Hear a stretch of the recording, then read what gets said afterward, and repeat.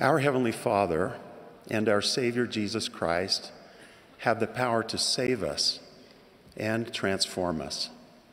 They can help us become as they are. A few years ago, one of our young grandsons, Aaron, began having health problems. He became fatigued, had quite a bit of bruising, and did not look healthy. After medical testing, he was diagnosed with severe aplastic anemia, a disease where his bone marrow stopped producing red blood cells, white blood cells, and platelets. Without treatment and an eventual cure, his blood could not clot properly or fight off infections. So even minor falls, injuries, or illnesses could quickly become life-threatening. For a period of time, he received regular platelet and blood transfusions to keep him out of danger. The doctors explained that the only cure for the disease would be a bone marrow transplant, and the best chance for success would be to have a sibling as the donor. If one of his siblings were an ideal match, the outcome of the transplant could be life-saving. His 4 younger brothers were tested, and one, Maxwell, was deemed a perfect match. Even with a perfect donor match, a bone marrow transplant still poses a serious risk of complications. The process required that Aaron's own cells in his diseased bone marrow be destroyed by a combination of chemotherapy and radiation before receiving the stem cells from his brother Maxwell's bone marrow. Then, because Aaron's compromised immune system, he needed to be isolated in a hospital for several weeks, and then at home for several months with special protocols, restrictions, and medications. The hoped-for outcome from the transplant was that Aaron's body would not reject the donor cells, that Maxwell's cells would gradually produce the needed red and white blood cells and platelets in Aaron's body. A successful donor transplant causes a very real physiological change. Amazingly, a doctor explained that if Aaron committed a crime and left blood at the crime scene, the police could arrest his brother Maxwell. This is because Aaron's blood would come from Maxwell's transplanted cells and have Maxwell's DNA. And this would be the case for the rest of his life. Aaron, being saved by his brother's blood, has spurred many thoughts about the atoning blood of Jesus Christ and the effect of his atonement on us. I would like to focus today on the permanent, life-giving change that occurs as we allow the Lord to work miracles in us. Aaron did not have the power in himself to overcome the disease. His body could not make the blood cells needed to sustain his life. No matter what he personally did, he could not heal his bone marrow. Just as Aaron could not cure himself, we cannot save ourselves. No matter how capable, educated, brilliant, or strong we are, we cannot cleanse ourselves from our sins, change our bodies to an immortal state, or exalt ourselves. It is only possible through the Savior Jesus Christ and his infinite atonement. There is none other way nor name given under heaven whereby man can be saved in the kingdom of God. It is his atoning blood that cleanses us and sanctifies us. Although Aaron could not heal himself, in order for the transplant to work, he needed to be willing to do what the doctors asked, even very difficult, challenging things. Although we can't save ourselves, when we submit to the Lord's will and keep our covenants, the way is open for our redemption.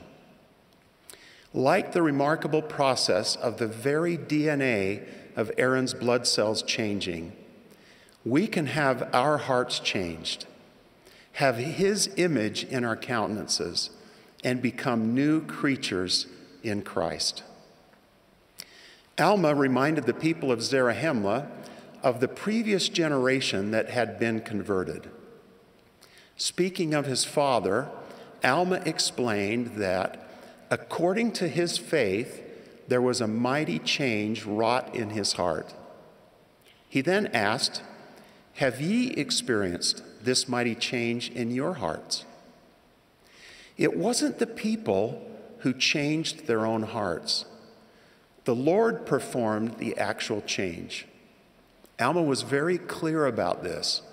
He said, "Behold, he changed their hearts. They humbled themselves and put their trust in the true and living God and were faithful until the end and were saved." The people were willing to open their hearts and exercise faith, and then the Lord changed their hearts. And what a mighty change it was. Think of the difference in the lives of these two men named Alma before and after their hearts were changed. We are children of God with a majestic destiny. We can be changed to become like him and have a fullness of joy. Satan, on the other hand, would have us be miserable like he is. We have the ability to choose whom we follow. When we follow Satan, we give him power. When we follow God, he gives us power. The Savior taught that we should be perfect. This can seem so daunting. I can clearly see my personal inadequacies and am painfully aware of the distance between me and perfection. We may have a tendency to think we have to perfect ourselves, but that is not possible. Following every suggestion in every self-help book in the world will not bring it about. There is only one way and one name whereby perfection comes. We are made perfect through Jesus, the mediator of the new covenant, who wrought out this perfect atonement through the shedding of his own blood. Our perfection is only possible through God's grace. Can you imagine how overwhelming it would have been for our young grandson Aaron to assume he had to understand and perform all the medical procedures associated with his transplant? We should not assume we need to do what only the Savior can do in the miraculous process of our perfection. As Moroni concluded his record, he taught, "Yea, come unto Christ, and be perfected in him. And if ye shall deny yourselves of all ungodliness, and love God with all your might, mind, and strength, then is his grace sufficient for you, that by his grace ye may be perfect in Christ." What a comforting and powerful truth. His grace is sufficient for me. His grace is sufficient for you. His grace is sufficient for all who labor and are heavy laden.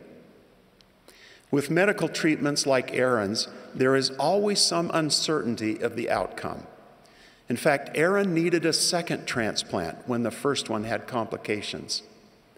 Thankfully, with a spiritual change of heart, we don't have to wonder if it will happen. When we live according to his will, relying wholly upon the merits of him who is mighty to save, there is a 100% guarantee of being cleansed by the Savior's blood and eventually being perfected in him. He is a God of truth and cannot lie. There is no question that this process of change takes time and will not be completed until after this life. But the promise is sure. When the fulfillment of God's promises seem far off, we still embrace those promises, knowing they will be fulfilled. The miraculous change in Aaron's health has brought great joy to our family. Imagine the great joy in heaven as mighty changes happen in our souls.